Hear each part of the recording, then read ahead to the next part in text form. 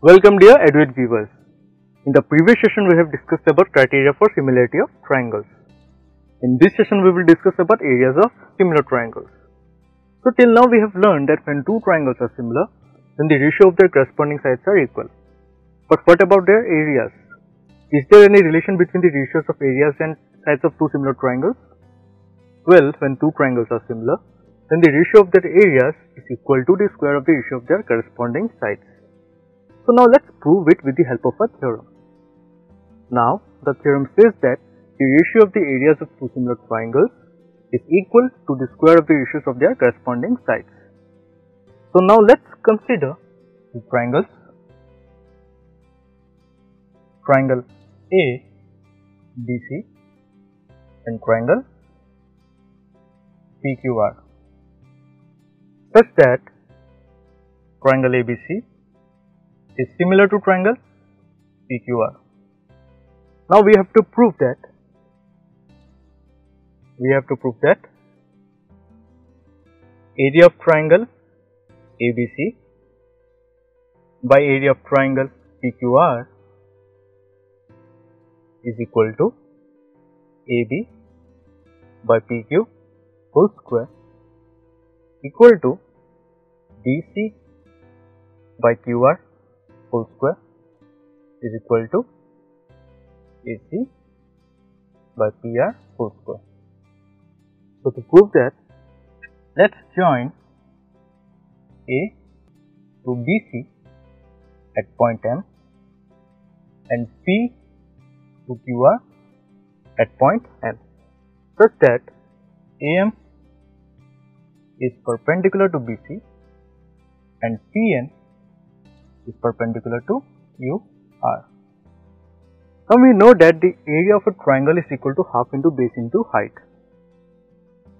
Now here, area of triangle ABC is equal to half into, now in triangle ABC the base is BC, so half into BC into the height is AM, so half into BC into AM is the area of triangle ABC. Now similarly, area of triangle PQR is equal to half into, now in triangle PQR base is QR, so half into QR into, and height is PN, so half into QR into PN is the area of triangle PQR. Now we will divide area of triangle ABC by area of triangle PQR. So let's divide it. Area of triangle ABC by area of triangle PQR is equal to half into BC into AM by half into QR into PN. So half and half gets cancelled and we can write area of triangle ABC by area of triangle PQR is equal to BC by QR into AM by PN, and let's name it 1. Now in triangle ABM and triangle PQN, in triangle ABM and triangle PQN, angle B is equal to angle Q. Angle B is equal to angle Q, since triangle ABC is similar to triangle PQR. Also, angle M is equal to angle N, and both are equal to 90 degrees. So we can write triangle ABM is similar to triangle PQN by AA criterion. Now since triangle ABM is similar to triangle PQN, we can write we can write AB by PQ, AB by PQ is equal to AM by PN, AM by PN, and let's name it 2. Now we know that triangle ABC is similar to triangle PQR. Triangle ABC is similar to triangle PQR. So we can write AB by PQ is equal to BC by QR is equal to AC by PR, and let's name it 3. Now from 1 we can write area of triangle ABC by area of triangle PQR is equal to BC by QR into AM by PN,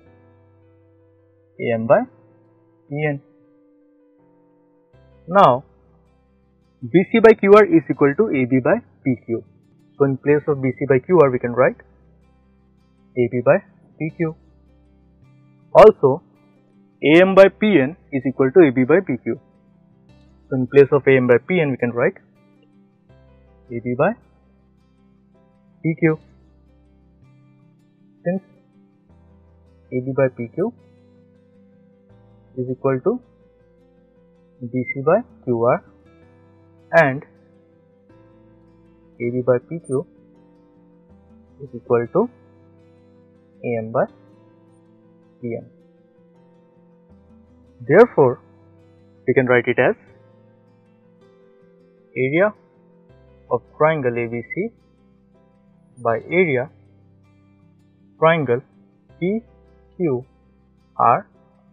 is equal to AB by PQ into AB by PQ. We can write it as AB by PQ whole square.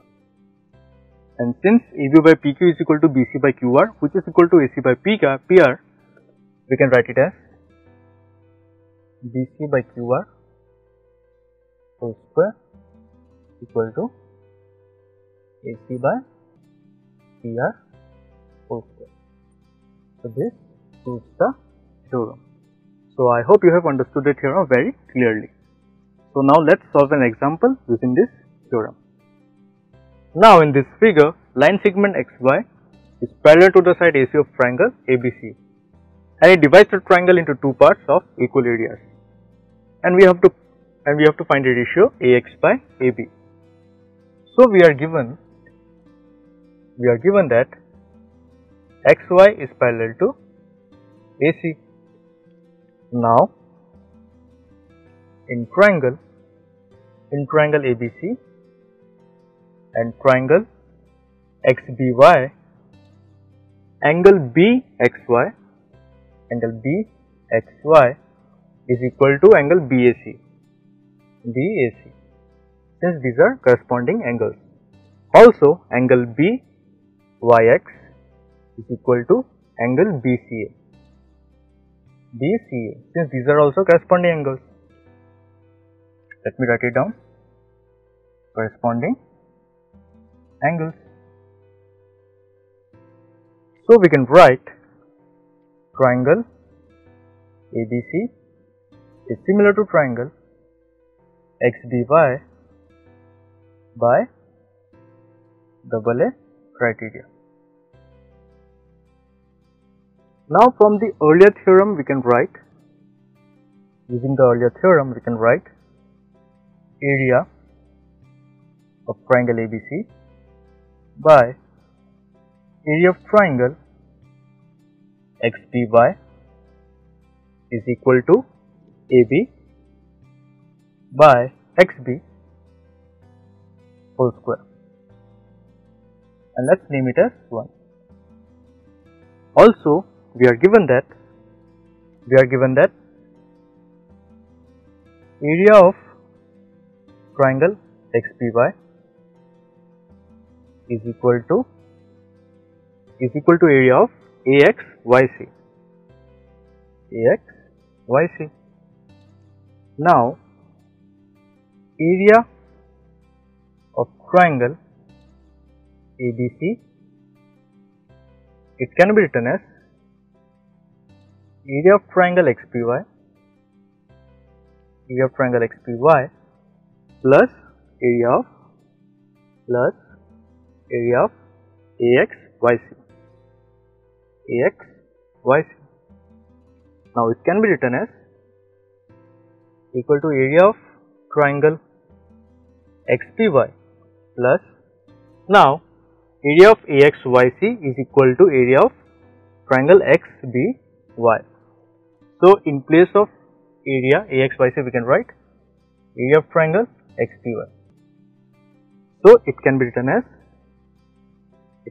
as area of triangle ABC is equal to twice of area of triangle XBY, or we can write it as area of triangle ABC by area of triangle XBY is equal to 2 by 1, and let's name it as 2.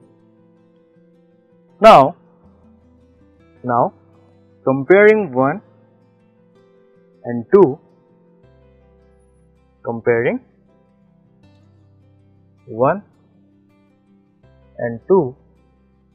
we can write AB by XB whole square is equal to 2 by 1, or we can write it as AB by XB is equal to under root 2 by 1. Now it can also be written as XB by AB is equal to 1 by root 2. Now we multiply both sides by minus 1. So we get minus XB by AB is equal to minus 1 by root 2. And then we add 1 on both sides. 1 minus XB by AB is equal to 1 minus 1 by root 2. Now solving this, we get AB minus XB by AB is equal to under root 2 minus 1 by under root 2. Now AB minus XB, AB minus XB is equal to AX by AB is equal to under root 2 minus 1 by under root 2. Now multiplying under root 2 in both numerator and denominator, we can write it as 2 minus root 2 by 2, which is the required ratio, that is AX by AB is equal to 2 minus under root 2 by 2. So I hope you have understood it very clearly and your all doubts are cleared regarding this topic. Well, that's all for this session. In the next session we will discuss about Pythagoras theorem.